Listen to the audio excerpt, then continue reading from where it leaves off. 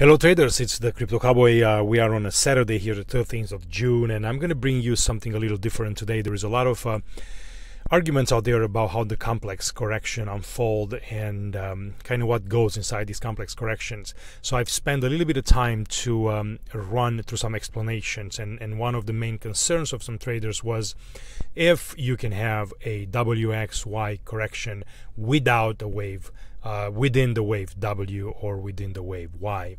So I wanted to take a little bit of time to explain all that. So let's begin. But I just quickly want to start by running through our 5 correlated wave patterns that we have in the wave principle, and just say we all know we can split them in two. We have motive waves and then we have corrective waves.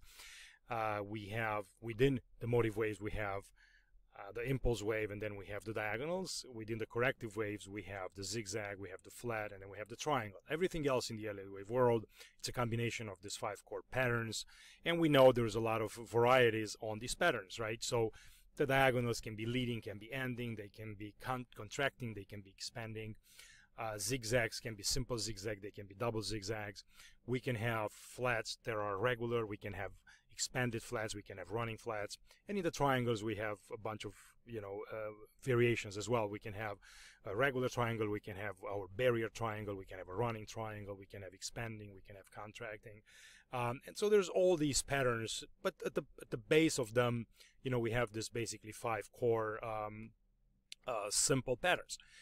Now, when we move from these patterns down into the complex waves, things are starting to get interested, and that's where there's a lot of confusion in the LA wave world, and it took me a long time also to kind of learn and familiarize myself with this so I don't make mistakes, and I probably still do to this day. But the discussion in today's webinar was, are we able to fit a WXY structure inside a wave W? And I don't think it's possible. And the reason that is because let's just take the WXY, for example, right? So what is this? This could be a very simple double zigzag, because wave W can be a zigzag. So if you take this ABC and put it on here, there's the first leg of the zigzag. So you have a simple zigzag, then you move this up here, and then it's another zigzag. So connected by an X, which can be whatever it wants, and then this could be, this whole move up here, it would be a double zigzag. All right, so the wave W, it's required to have an ABC structure, which is a 5-3-5 structure. All right, what else can this WXY be? So instead of being a double zigzag, it can be a double 3. So when we have a double 3, we have a couple of flats. So instead of a zigzag in the wave W position, we take a flat and we put it in here. And now we have a flat in the wave W position, and then we take a flat and put it into the wave Y position. And now we have a double 3 with 2 flats, one in W, one in Y. Again, you can notice that in wave W and in wave Y, we have an ABC formation, which is, in case of a flat, it's a 3-3-5. It's not a 5-3-5 like it's in the case of a zigzag.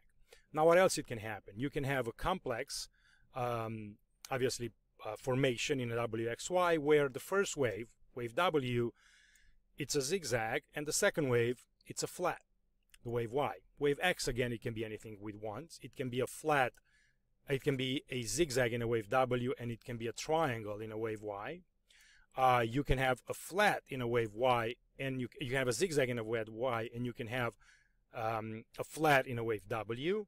You can never basically have a triangle in this wave. Triangles can only be in a wave X, or it can be in a wave Y. Even in the wave X, they're kind of rare, they're saying, and supposedly they're in the wave Y more often than not, although I do know some in the wave X quite a lot. The reason they're saying that the triangles are in wave Y, because it precedes, it precedes the final wave of a sequence, so that's why they put them up there, because you have a triangle in here, then you have a spike up, and then you're done. So just by looking at this methodology that I'm presenting to you up here, the way the complex corrections are structures, you can see that everything that I'm putting in here into this wave W, into this wave Y, it's an ABC formation. So it's either a zigzag or it's a flat, and or a variation in these two.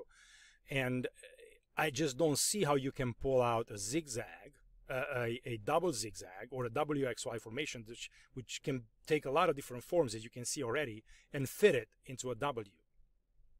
I just don't think that is correct counting, because rather than doing this, you might as well just have a WXY XZ. So you take this whole structure and put it up here, and you can see how it becomes a WXY, then you do an X, and then you do a Z. Remember, after this WXY, you gotta have an X. The moment you follow with an X in here, then you still have to have another move down. So what this is gonna be now? This is gonna be another WXY into this Y position. What kind of structure is that? Or are we gonna put a zigzag on here now? Or are we gonna put a flat? So are we gonna have a complex correction into the wave W, which on its own, it is part of a complex structure.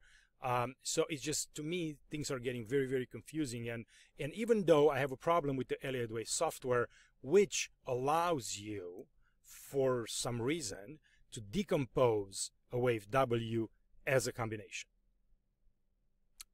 Gosh, it even allows you to decompose it as a triangle, and that is wrong. So I don't know, we got to talk to the guy in Elliott wave and just tell them, you know, remove that stuff out of the software when people are trying to decompose something by using the automatic software, because we know we cannot have a triangle into the wave W position.